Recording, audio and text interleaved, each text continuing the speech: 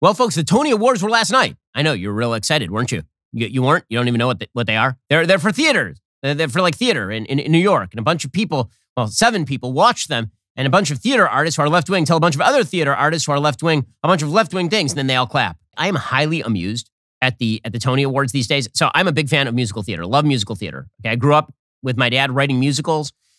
He was very big into us listening to musical theater. And so love the classics, huge fan of Rodgers and Hammerstein and Stephen Sondheim and all the rest. Okay, but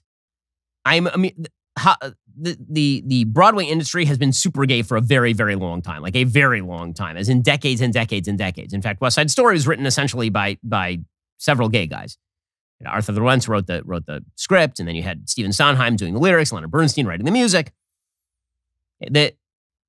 There's nothing new about the Tony Awards being gay. And yet there was a very bizarre moment yesterday at the Tony Awards that actually I thought was rather hilarious, when a guy named Michael Arden, who directed the revival of Parade, recalled how he had been called bad words as a child. He said that he was called the F word as a child. And then he said, and now this F word has won a Tony. Growing up, I was called the F word more times than I can remember. And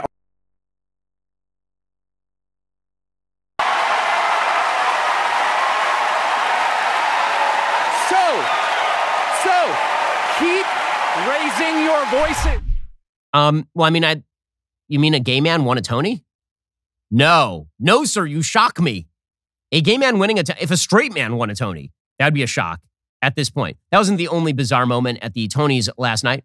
So there's a person named Danae Benton, who apparently was the star of a musical that was based in part on War and Peace a few years back.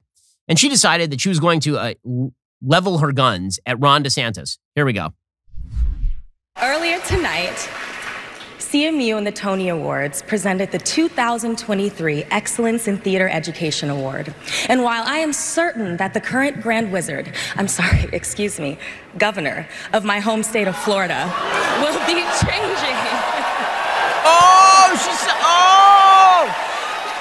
Whoa!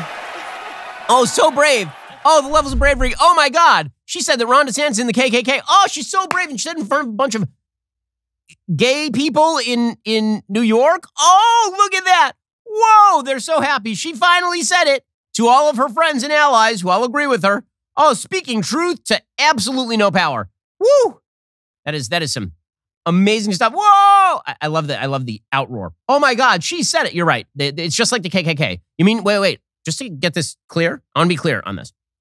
Danae Benton, who's married to a white guy, by the way, that she is in Florida, where the KKK is apparently in power, right? Governor DeSantis is the grand wizard of the Ku Klux Klan, according to this crazy lady.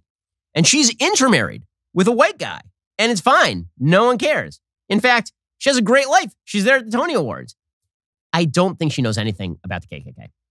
I don't think she knows anything about history. I don't think she knows anything about DeSantis. The one bright spot I will say here is that as the left turns its sights from Trump to DeSantis, I'm hopeful that people on the right will recognize that the left actually sees DeSantis as the real governing threat here, which is something people should keep in mind when they go to vote in the primaries. It's time to talk to you about Daily Wire's most trusted privacy partner and premier sponsor of this show, ExpressVPN. When powerful interests want to push their agenda, they get big tech to silence any voice that does not fit their narrative, and then they make money off of you. For example, there's a major big tech service right now that is actively attempting to kick off other Daily Wire hosts for the great crime of speaking truth on matters of transgenderism. Well, you don't have to give them your data. There's no reason they should gather your data and make money off of it. That's why I use ExpressVPN, and you should as well. The problem with big tech is not only do they attempt to censor you, they track what you do online and they make money off of it. They use your data and then they sell it to advertisers. Hackers can gain access to it. They have a backdoor for government. When I use ExpressVPN, none of that is true. They can't see my IP address at all. My identity is anonymized by a secure VPN server. Plus, ExpressVPN encrypts 100% of my network traffic for protection from hackers and eavesdroppers. ExpressVPN is so easy to use. I love that no matter what device I am on, the app literally has one button. You tap it, you're protected. It is indeed that simple. Protect yourself by visiting expressvpn.com/Ben right now. Find out how you can get 3 extra months for free. That's expressvpn.com/Ben, expressvpn.com/Ben. Let's talk about how you save time and money at your business. So we run a business here. We can't afford to lose time. We can't afford to lose money. And this is why we use Stamps.com. Stamps.com lets you print your own postage and shipping labels directly from your home or office. It's ready to go in just minutes, so you can get back to running your business sooner. Stamps.com offers rates you can't find anywhere else, like up to 84% off USPS and UPS. Plus, they automatically tell you your cheapest and fastest shipping options. For 25 years, Stamps.com has been indispensable for over 1 million businesses. Get access to the shipping services you need to run your business right from your computer. No lines, no traffic, and no waiting. You can print postage wherever you do business. They even send you a free scale, so you'll have everything you need to get started. Here at Daily Wire, we don't waste our time, and you shouldn't either. You have a business. What are you wasting time and money for? Set your business up for success by getting started with Stamps.com today. Sign up with promo code Shapiro for a special offer that includes a 4-week trial plus free postage and free digital scale. No long-term commitments, no contracts. Just go to Stamps.com, click that microphone at the top of the page, enter code Shapiro. That's Stamps.com. Enter code Shapiro to get started. So President Trump is now responding to the indictment. He responded over the weekend. And again, the political arguments that he is making are fine. I mean, they're totally well within the boundaries. I agree with many of them. And the notion that the weapons of law enforcement have been turned against him since he declared in 2015, I mean, that's obviously true. Also, when two things can be true at once. Just because you're paranoid doesn't mean they're not out to get you. Also, just because they're out to get you doesn't mean that you should do dumb things that may be criminal. Like that's just, it's not a smart thing to do. Don't step on rakes. You know, does that mean that he should be prosecuted again for the 100th time? Hillary Clinton was not, so Donald Trump should not be.